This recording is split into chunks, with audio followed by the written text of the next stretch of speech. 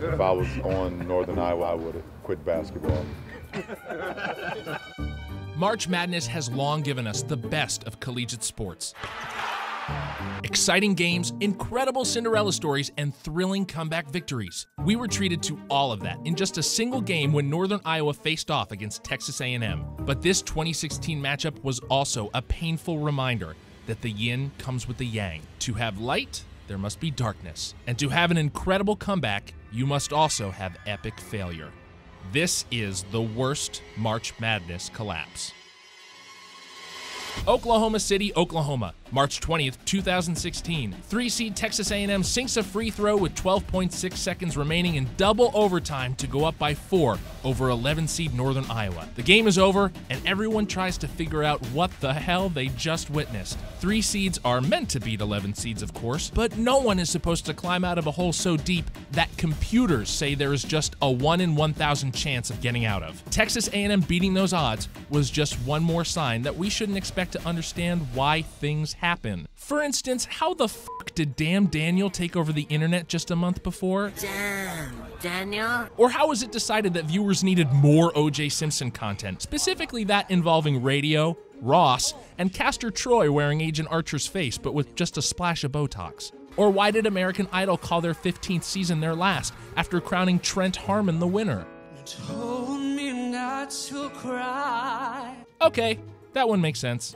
But while my boy Trent's future staying power was murky at best, the Cinderella potential for the University of Northern Iowa was legit. The Panthers took off down the stretch, going from a record of 10-11 at the end of January to 22-12 as they won the Missouri Valley Tournament and booked their ticket to the big dance. Led by senior Paul Jesperson, they shocked the Texas Longhorns with a buzzer-beater 3 in the first round, showing the nation they were for real, or at least just didn't feel like going back to Iowa, the state that just handed a presidential caucus win to the Zodiac Killer, I mean Ted Cruz, just yet.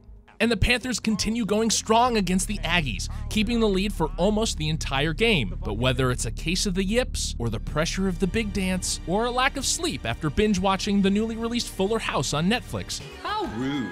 With 44 seconds remaining and a 12-point lead, Northern Iowa begins the biggest collapse in the history of the tournament. Like, for real.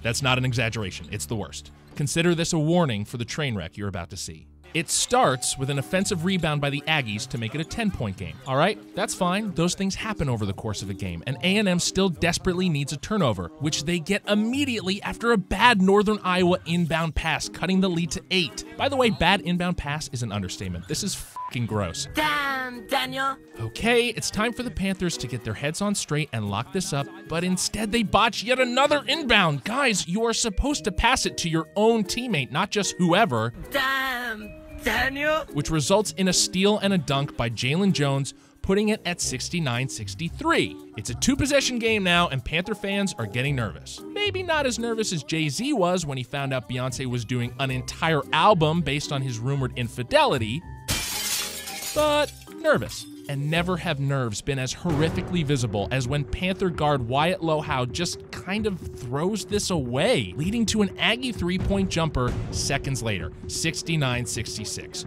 Fucking great.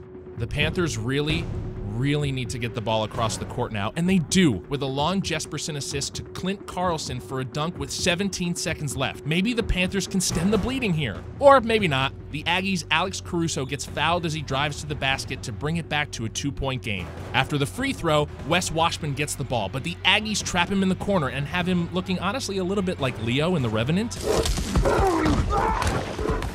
With the clock ticking, no timeouts, and no great options, he passes it to not his teammate, who takes it to the rim.